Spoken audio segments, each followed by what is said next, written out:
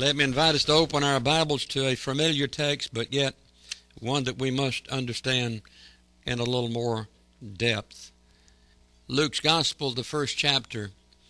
In just a moment, we'll read together once again verses 26 through verse 35. Luke's Gospel, chapter 1, verses 26 through 35. Before we stand and read that text, let me give us some information that I believe will set the stage for what we need to see about the question, who is Jesus? Who is Jesus? We want the witnesses of the Word of God to come forth and tell us, based on the Scripture, who Jesus Christ is. In a recent poll released concerning Christmas, when asked what makes Christmas important to them, only 1/3 of American adults in that national survey said the birth of Jesus. Only 1/3. 44% said family time is the most important part of the 3 sacred days each year, Good Friday, Easter, and Christmas. Jesus Christ has been evacuated from Christmas, said theologian Reverend William Willman, Duke University chaplain. Pollster George Barner, a Barner Research Group, said, quote, "I was surprised, even all that I knew about how secularized our culture had become, I would have thought that more people would say Christmas, the birth of Jesus," end quote. The survey included 1,006 adults, and almost 9 out of 10 of those claimed to have a relationship to Jesus by being a, quote, Christian. But only 37% said the birth of Jesus was important as the aspect of Christmas. Among those who described themselves as theological liberals, only 24% placed Jesus first in relationship to Christmas. There were significant age differences, however. You've heard me talk about that age difference when we find it in what's called the millennial age group. 26% of the millennial age group, 18 to 35, said Jesus' birth was the most important aspect of Christmas. 26%. And may I say, only 26%. 39% of those 65 years old and older said Jesus was the most important thing about Christmas. The studies reveal that people really have no idea of why we're singing joy to the world at Christmas time. So we need to understand what the Bible says of what the angels and others represent as witnesses to the fact that Jesus Christ is Lord. Stand, if you will, please, out of honor and recognition of the reading of the Word. And as I read audibly, follow with me in your Scripture silently. Luke's Gospel, the first chapter, verses 26 through 35. We refer to it as the announcement of the birth of Jesus. I call it the announcement of the first Christmas. And then when you see the birth story, it's the arrival of the first Christmas. But now we want to talk about the witnesses, testimony of the witnesses. Listen carefully. And in the 6th month, the angel Gabriel was sent from God unto a city of Galilee named Nazareth, to a virgin espoused to a man whose name was Joseph, of the house of David, and the virgin's name was Mary. And the angel came in unto her and said, Hail, thou that art highly favored of the Lord is with thee. Blessed art thou among women. And when she saw him, she was troubled at his saying, and cast in her mind what manner of salutation this should be. And the angel said unto her, Fear not, Mary, for thou hast found favor with God. And behold, thou hast conceived in thy womb, and shall bring forth a son, shall call his name Jesus. He shall be great, shall be called the Son of the Highest, and the Lord God shall give unto him the throne of his father David. And he shall reign over the house of Jacob forever, and of his kingdom there shall be no end. Then said Mary unto the angel, How shall this be, seeing I know not a man? And the angel answered and said unto her, The Holy Ghost shall come upon thee, and the power of the highest shall overshadow thee. Therefore also that holy thing which shall be born of thee shall be called the Son of God. Thank you, and we may be seated. We are said to live in a pluralistic society today. Now, I don't know exactly that connotation of that. I know how it works out in the minds of the liberals and the minds of those that are politically correct. But in a so-called society that's pluralistic, it seems that more and more we're being expected to yield our Christian values and our Christian faith and our Christian norms into the hands of those that are anti-Christ and anti-church and anti-God.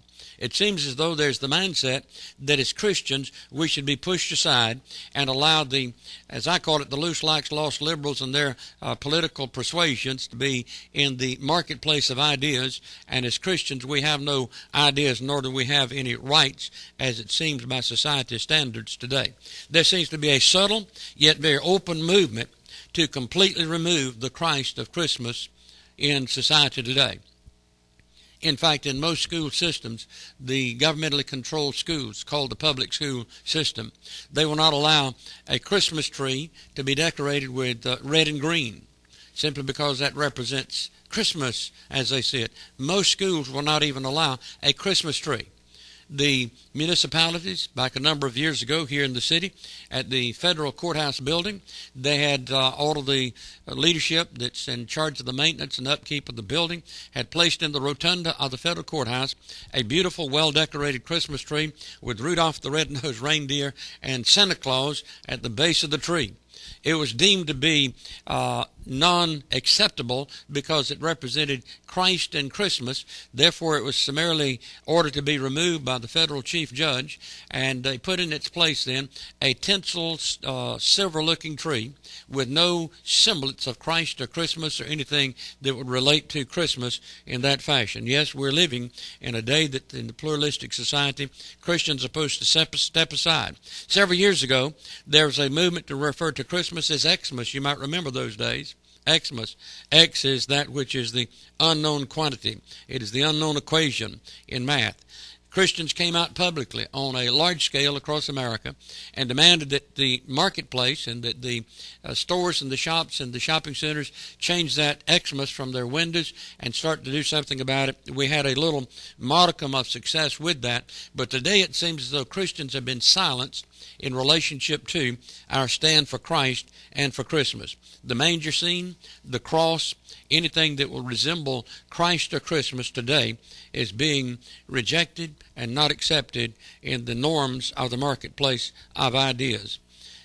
One local school just a couple of years back, in fact it was about 3 years ago, one of our local schools focusing on Christmas, they included Christmas, Hanukkah, and Kwanzaa.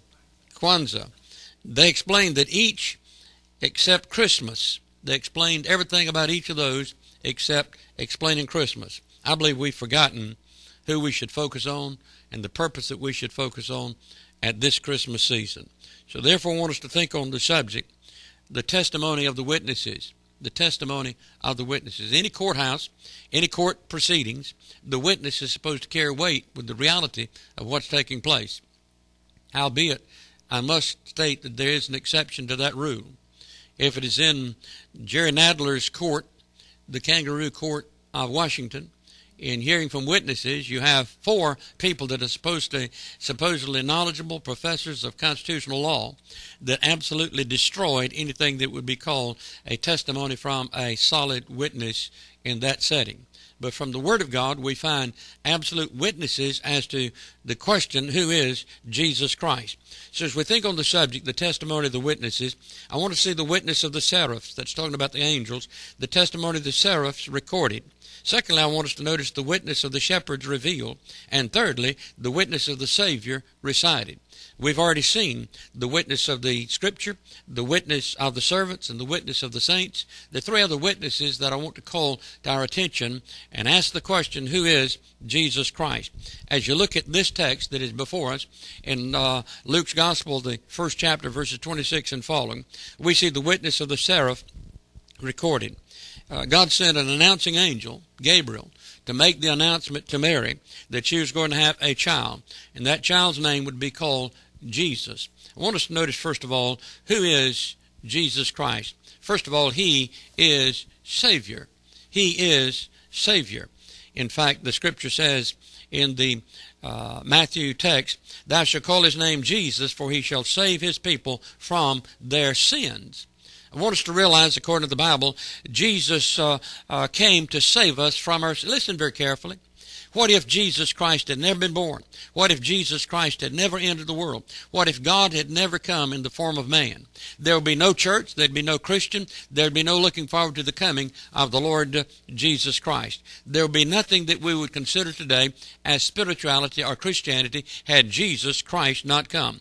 Jesus Christ is Savior, and without him, the world would have no salvation. Jesus Christ is Savior, according to the text.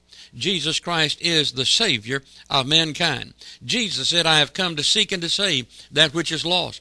Jesus came, gave his life on Calvary's cross, that through our faith and trust in him, we might have everlasting life. The world doesn't recognize him. The world rejects him. The agnostics ridicule him. The atheists deny him. But John said, behold the Lamb of God that taketh away the sins of the world. He is Savior. The question that begs to be asked and answered, is Jesus Christ your Savior today? There are a lot of people that have gone through life. Multitudes are good people, been member of multitudes of churches. They've done some good things, said some good things, lived a good life. But unless you've said yes to Jesus Christ as Savior and as Lord, Jesus Christ is not your Savior. Multitudes have the philosophy and the feeling that somehow, some way, I can join the church and I can buy my ticket, and then on that occasion, when life leaves this body, I can enter in and stand before the Lord Jesus Christ. We have those in the House and the Senate in Washington that believe that when a person dies, he is dancing with the angels, as one recently said, whether they have lived a Christian life or not, whether they've had any relationship to Jesus Christ or not. But Jesus Christ is the Savior. He came into the world to save his people from their sins. The greatest gift that you can give on Christmas, at this Christmas season, the greatest gift that a human being can give is our hearts, our lives, surrendered and submissive unto the Lordship of Jesus Christ. When we have redemption through Jesus Christ's shed blood, Jesus Christ is the only one that can redeem us, the only one that can reconcile us between God and man, and that's what Jesus Christ did when he came and died on Calvary's cross. Jesus, Jesus, Jesus. There's just something about that name.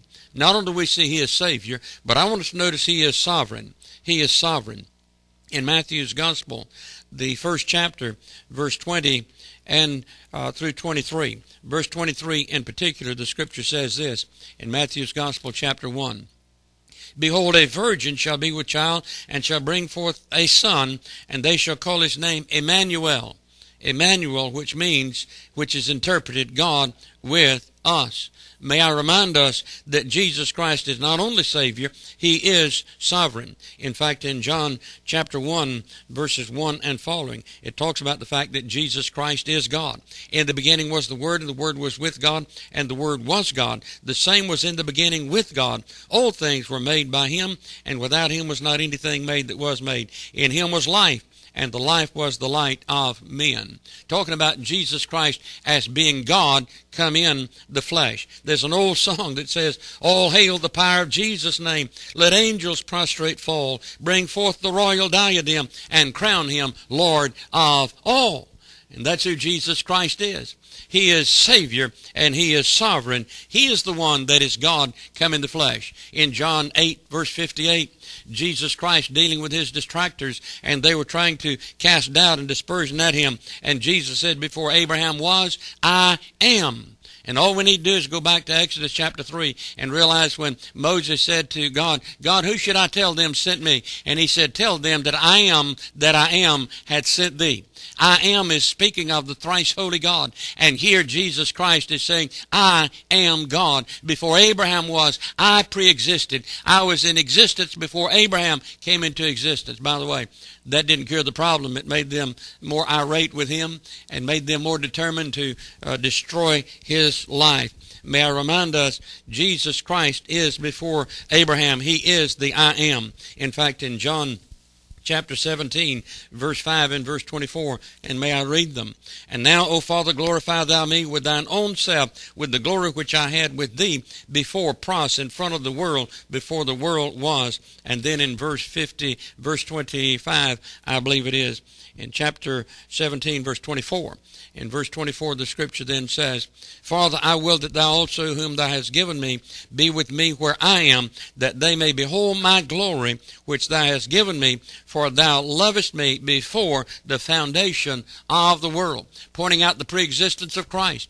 We make the mistake in Christianity, I believe, sometimes unknowingly, sometimes unwittingly, and sometimes simply out of ignorance, biblical ignorance, because we worship that babe in Bethlehem. And we want to focus on that babe. But Jesus Christ is no longer a babe. He is Lord. He is Master. He is Savior. He is Sovereign. He is the one that's seated on the throne that is in control of this old universe. He is sovereign. In His sovereignty, He is Creator, according to Colossians 1:15 and following. Colossians 1:15 and following says this. May I read that for us? It says, who is the image, speaking of the previous verses, speaking of Jesus, who is the image of the invisible God, the firstborn of every creature. For by Him were all things created that are in heaven and are in the earth, visible and invisible, whether they be thrones or dominions or principalities or powers.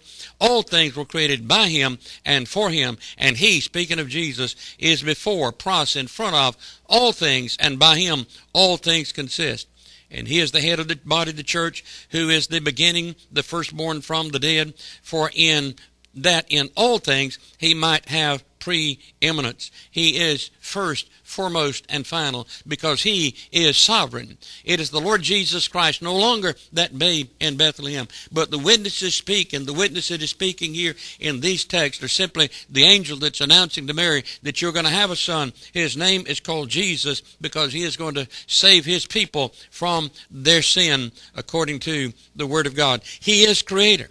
It is by the way, this is so fascinating when you analyze Genesis 1:1, in the beginning God created the heavens and the earth. It is God that created the heavens and the earth. But the Bible says in Colossians 1, verse 15 through 18, that Jesus Christ is the God that created everything that's visible, everything that's invisible, everything that's on the earth, everything that's beneath the earth, everything that's in the heavens. It is God. Jesus Christ is sovereign. He is the one that is in control of this old world. Not only is He the Creator, but He is also controller. In that same text in Colossians 1:17, it says that by Him, all things consist. If you put it in the Youngblood vernacular, Jesus Christ is God come in the flesh, and that God, which is Jesus, is the one that controls everything in this whole world. He is the divine superglue that holds it all together.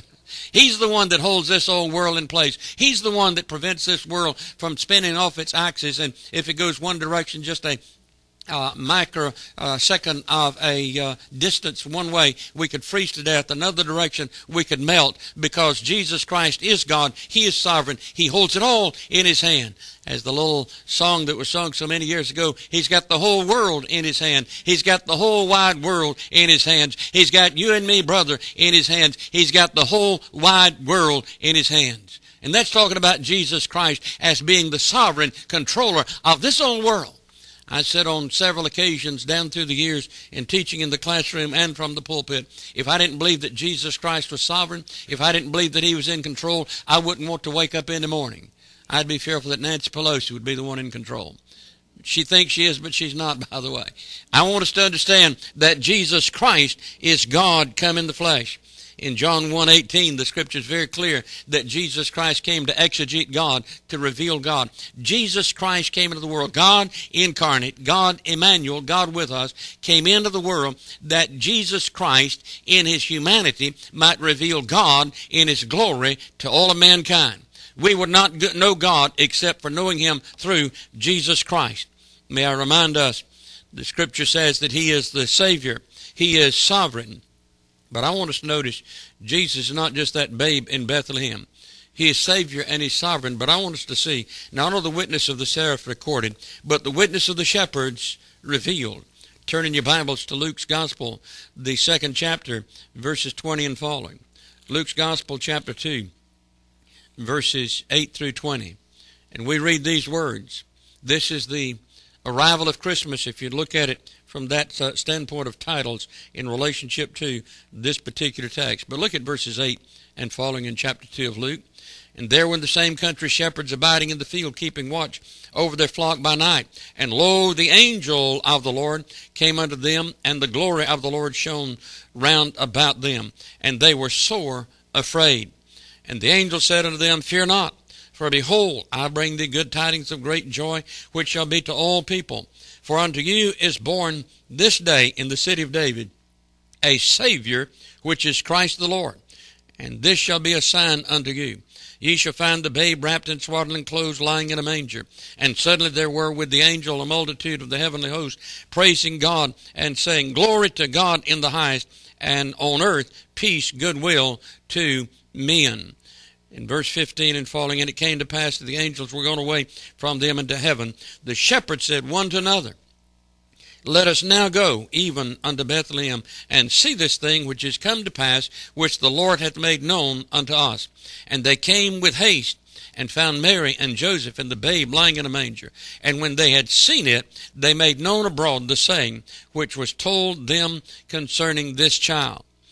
And all they that heard it wondered of those things which were told of them by the shepherds. But Mary kept all these things and pondered them in her heart. And the shepherds returning, glorifying and praising God for all the things that they had heard and seen as was told unto them. I want us to notice the witness of the shepherds. The shepherds were the first one to go to where Jesus Christ was. The angel had spoken to them. The angel had frightened them in their announcement, in their out in the fields doing their work, watching the flock by night. But the angel of God spoke to them, and the angel shared with them, gave them instructions. Notice the special announcement found in that verses 8 through 14.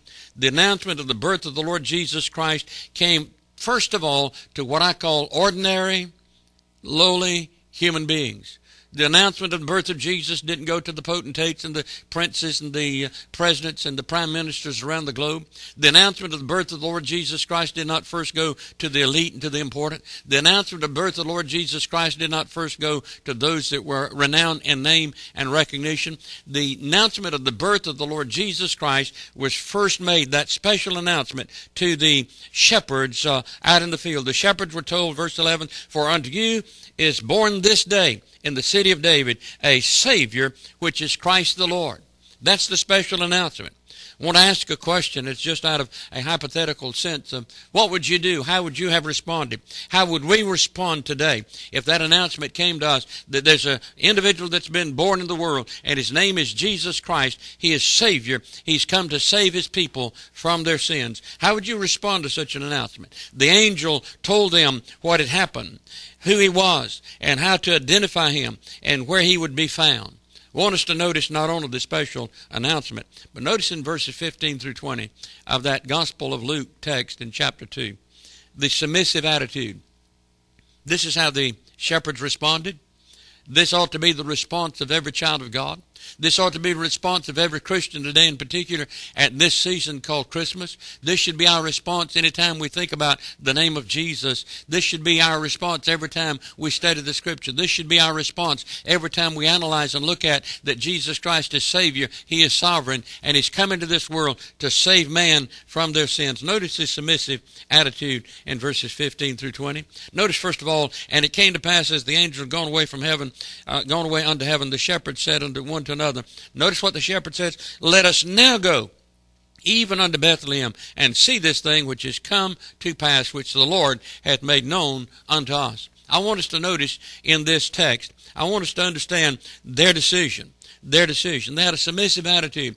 The angel of the Lord spoke to them. They recognized that this was a message from God. They recognized that this was a heavenly message, a divine message, and they had a submissive attitude that we're going to do something about it. We're going to respond to this announcement. Their decision, they said, let us now go, is indicative of the urgency in their hearts, indicative of the urgency they felt when they heard the announcement. They didn't say, let's have a prayer meeting. They didn't say, let's call together a group and vote and decide on what we need to do. They didn't call a group together and say, guys, what do you think we should do? This is what we've heard. This is what we've seen. Let's cast lots or let's vote on it and make some decision. They said, let us now go. That decision was a decision of urgency. That decision was a decision based on what the Word of God had said to them. That word coming via the angel and speaking to them. Each person must make a choice. We must decide. We must make a decision about who Jesus Christ is. It's an impossibility to be neutral in the question, who is Jesus Christ? Albeit there are a number of people today that want to be neutral about it, and are those that want to argue and debate and somehow diminish the truth of who Jesus Christ is. We see their decision, but notice their discovery in that 16th verse.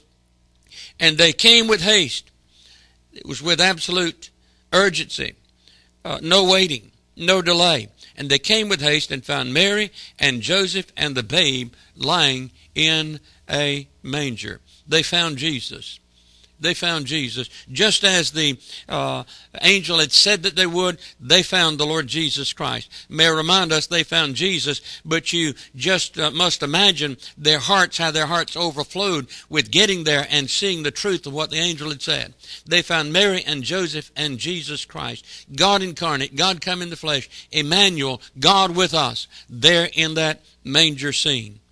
I want us to realize the Messiah had come. Jesus Christ, Savior and Lord, is born.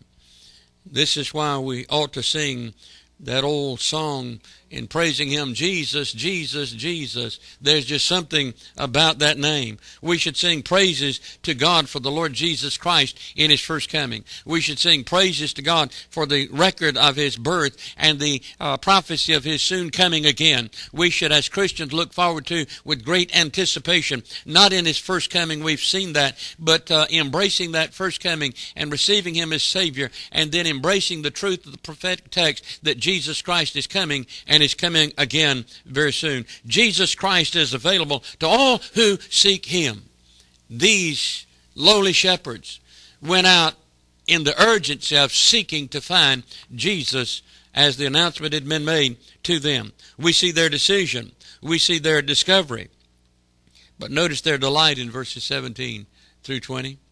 The Scripture says, and when they had seen it, they made known abroad the saying which was told them concerning this child. And all that they had heard it wondered, that were amazed. That word means amazed. They were amazed at those things which were told them by the shepherds. But Mary kept all these things and pondered them in her heart. And the shepherds returning, glorifying and praising God for all the things that they had heard and had seen, as it was told unto them. Notice their delight. They found Jesus Christ, and once they were introduced to Jesus, listen, there could not be any silence anymore in their lives. They had to tell everybody, everywhere, that they had found Jesus Christ. Just a little parenthetical footnote on that statement. I believe that as Christians, one of the proof positive evidences of our relationship to Jesus, we're unafraid to tell others about Christ. We're unafraid to tell others who Jesus Christ is. We're not fearful of intimidation or in any way being demeaned or in any way dissed, as the world calls it today. We're willing to speak forth the truth of who Jesus Christ is without fear, without intimidation about that fact of Jesus Christ. Jesus Christ is Savior. Jesus Christ is sovereign. Jesus Christ is Creator. Jesus Christ is controller, and the Lord Jesus Christ, once discovered by these shepherds, could not be silent any longer. Notice, it changed their lives. They could not remain the same. Notice in their delight, but verses 17 and following. Verse 17, they were the first witnesses. The first witnesses. They told everyone that they met. Notice the Scripture says, and when they had seen it, they made known abroad the saying which was told them concerning this child. What were they told? What were they told? They were told that He's Savior. They were told that He is the Messiah that had been promised for all of those years, that He is Messiah that's come, that He is Christ, He is the Lord. They were witnesses, and then the ultimate result of their finding Jesus and witnessing who He is. Can you imagine? As they were leaving and all the way back to their workplace, all the way back to their home, all the way back to their villages, all the way back to the streets that they would walk on each day. All they could talk about, we have found Jesus. We have seen the Lord Jesus Christ. We have seen Yeshua Messiah. We have been introduced to him. Verse 18 through 20 says, they returned glorifying. That means giving honor and praising God for all that they had seen, all that they had heard, and all that they had seen as it was told unto them. The reality of Jesus Christ as Savior, the reality of Jesus Christ as God come in the flesh, gripped their very hearts, and they worshiped him and praised him and honored him and wanted everybody to know about Jesus Christ and who he is. One of the greatest things that we can do after we've met Jesus, celebrating and serving the Lord Jesus Christ, is to tell others. Not only do we see the witness of the seraphs recorded and the witness of the shepherds revealed, but I want us to understand the witness of the Savior recited. The witness of the Savior recited. Who does Jesus say that he is? Who does Jesus say that he is? Matthew 27 and verse 43 says this. He trusted in God, let him deliver him now, if he will have him. For he said, speaking of Jesus, he said, I am the Son of God.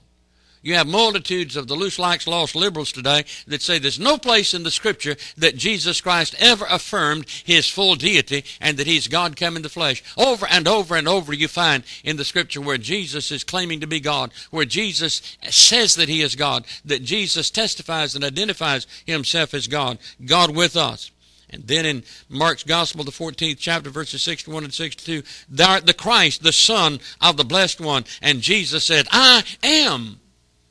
I am. Go back again to the Exodus 3 text.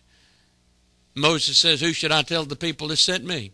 God says, tell them I am that I am had sent thee. It is the reference to the thrice holy God. Jesus Christ is recognizing and is saying to the world and those about him in that day, I am Jehovah. I am God. I am Yeshua Messiah. I am the one that's been promised for all of these centuries, and now I have come. According to the Scripture, let me just give you the little narrative in a brief synoptic overview of who Jesus Christ says that he is according to the Scripture.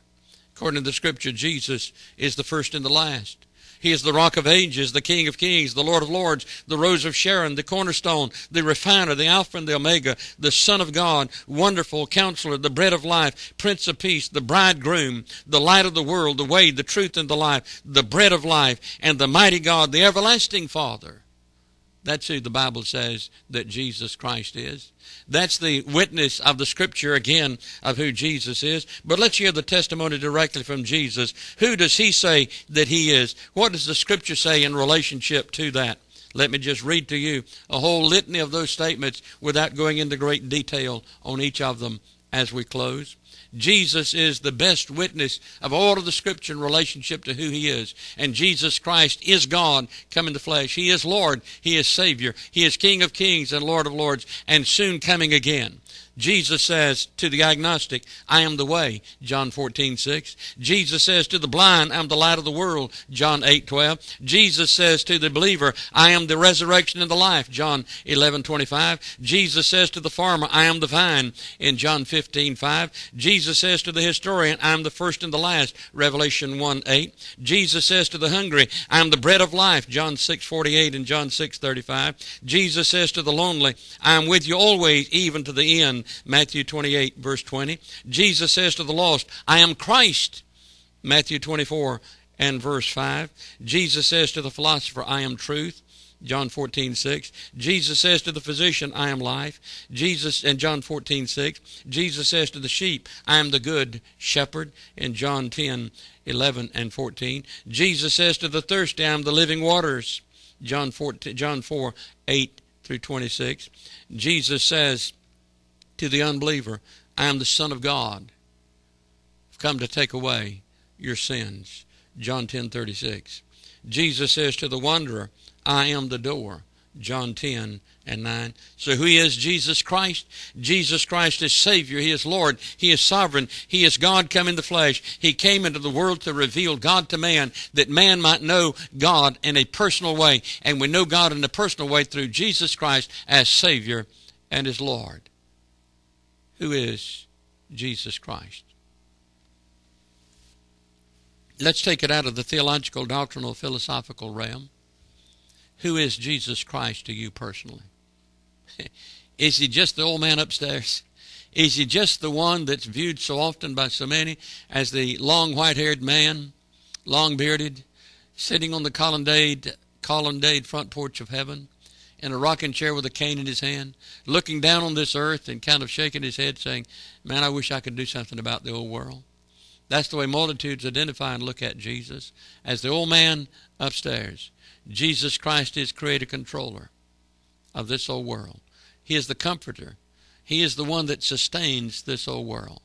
He's the one that's watching us every day and every night. He's the one that has forgiven us all our sins and cast them as far as the east is from the west. He's the one that we call Lord, Master, Owner, Savior, and Friend. Do you know him? Do you know him today? Have you said yes to him as Savior and Lord? I pray that you have. Would you